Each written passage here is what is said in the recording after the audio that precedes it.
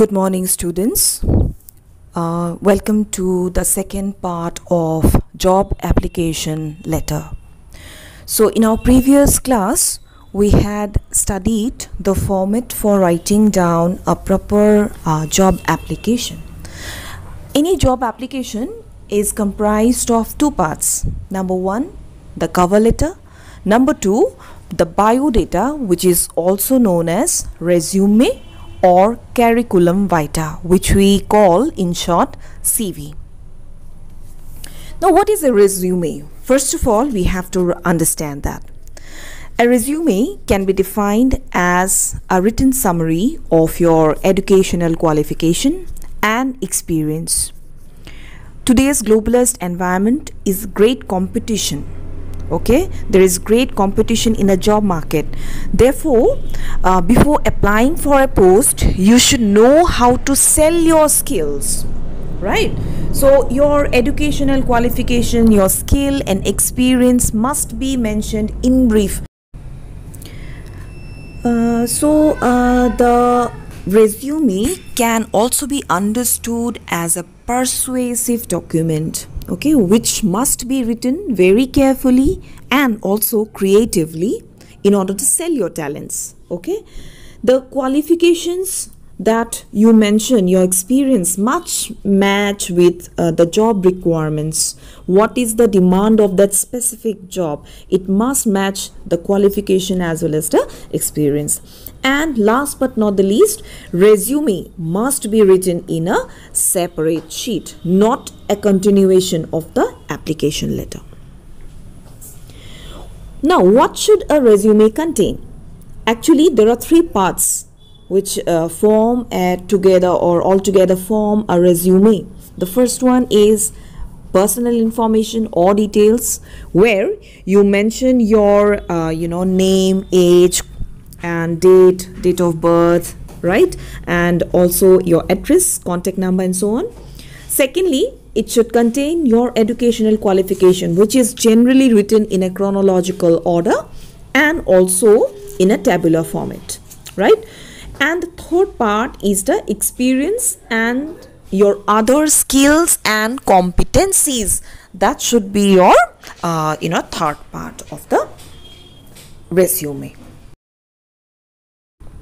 Besides that, there are certain points which we need to remember. Okay, number one, your resume must provide sufficient information, including your personal details like birth, age, address, contact number and so on. It must provide the educational qualification in a chronological order. Chronological means what comes first. Okay, like your first exam that you appear, that is HSLC, then higher secondary, then graduation and so on, right? It must include those courses which are applicable for the job or which presents you in a bright light, right? Besides that, your resume must also state the nature of your experience, your organization, where you worked, the duration and the nature of the duties that you performed, if you have any experience, right? And the last but not the least, references of prominent people, that is at least 2 or 3 must be mentioned. Now I will tell you where to use 2, where to use 3.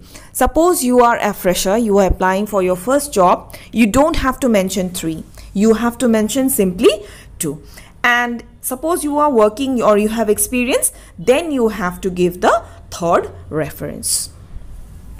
Now let's check out what should be the format of writing a biodata that I have shared in my next slide. So as you can see, there is a proper alignment of the words. How I have written on the top, it should always mention, the title should be biodata. The first section comprising of your personal details like name, father's name, mother's name, birth, age, date, address, phone number, email and so on. And have you mentioned or not, but then this, your name, it's mentioned in bold letters or block letters. The name of the candidate should always be mentioned in block letters, not the other ones. Rest can be followed in running letters or normal way that you write. So this is somewhere that you or many of you make mistake. You never write your name in block letters. This is a very essential part of your bio data. Okay, you can as well add your gender and your nationality or even your caste in this part. Now coming to the second part, your educational qualification. What is the right way or what is the right table, how you should present? Always draw a table. Okay, and can you see it? I suppose you can see it. I have written in the first column name of exam, the second one year of passing, the next one board, council and university from where you appeared, subjects that you have taken, class, division and grade, and last of all your percentage. And see the chronology or order of the exams, beginning with HSLC, secondly HSSLC, that is your higher secondary. Coming to graduation, it can be BA or it can be BAc or it can be any other graduation stream, and last but not the least post graduation, that is your PG. Once you complete your graduation, you also do your PG. In a certain jobs demand only graduation, so in that case you don't have to add PG. But then suppose you are going for a teacher's job, then yes, definitely you need a PG in a respective subject, right? Okay, now let's come to the third part of our CV, the other qualification, the skills, additional qualifications. Besides having a PG, suppose you have some diploma in other skills or other field, that you have to mention. What are the extracurricular activities you are involved in? Something that throws you in a good light, in a proper light, makes a positive impact upon your employer, that should be mentioned. If you have an experience, that should be mentioned, and if not, you should simply write fresher. Okay, this is the word that you use. Don't write 0 years of experience, rather you write fresher. Next, references. As I have mentioned, if you have no experience, just mention 2 references. Suppose you have experience, you have to mention 3 references, right? And last but not the least, you have to mention declaration. What is a declaration? You are declaring, you are taking an oath that whatever information you have provided, it is correct and true and up to date to the best of your knowledge. And suppose you have mistakenly written some wrong information, provided wrong information, then you are subject to be responsible. All right, so, and yes, signature, place and date, that shouldn't be forgotten.